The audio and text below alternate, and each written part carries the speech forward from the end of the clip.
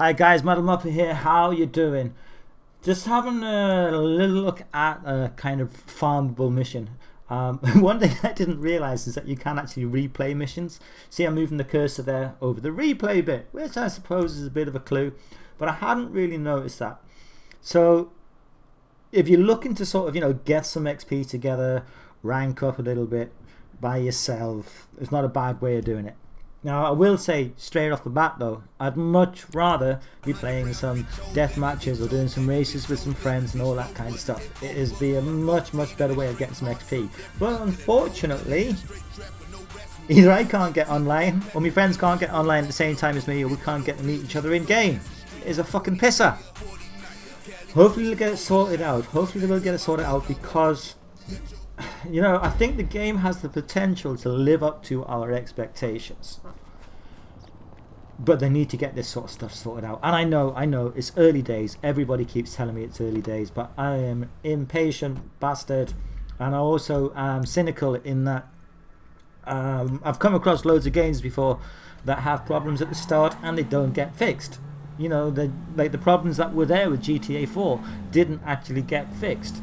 You know, me and some friends went on GTA 4 before GTA 5 came out, just to see if we could get into the feel of it, get into the swing of it. I mean, we had so many fucking problems just trying to get into the same game. It was unbelievable.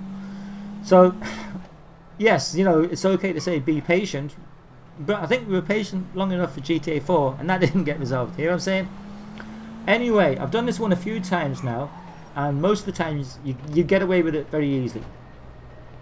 This guy here, just pop him like that, job done, climb in the car and get away. Now the one time that I did it without popping him was the only time that I faced cars on the road that were shooting at me.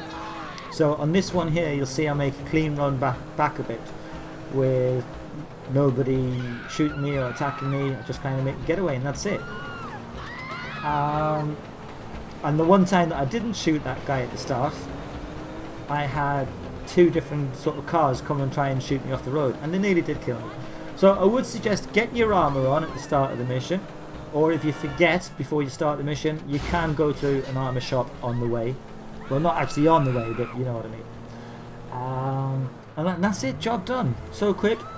You'll get £1,000 or $1,000, sorry, cash, and you'll get a little bit of XP. Sorry, JP.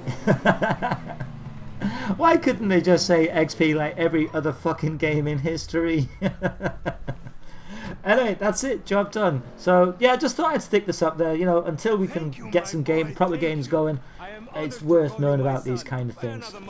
Now I'd imagine that once I've done this and I've stopped clicking the replay, that I might not be able to select this mission again. I don't know. I have to be honest, I don't know. I haven't tried it yet.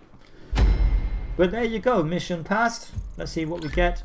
15 JP or XP, £1,000 or dollars, and RP. What's the difference between JP and RP? I don't know. You know what? I don't care. I'm sure I'll find out at some point. In fact, one of my kind viewers might tell me.